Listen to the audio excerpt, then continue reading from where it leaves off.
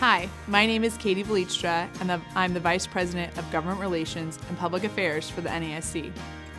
On December 7th, President-elect Trump indicated that he would nominate Linda McMahon to serve as the SBA Administrator. Many of you might be wondering who Linda McMahon is. She's the former CEO of the WWE, which, as you might know, is a Connecticut-based wrestling empire.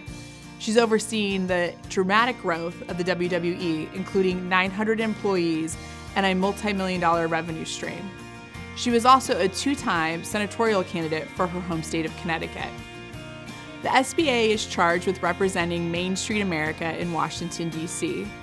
Their two charges include ensuring that there is adequate lending available to small businesses and opening up government contracting to small businesses across North America.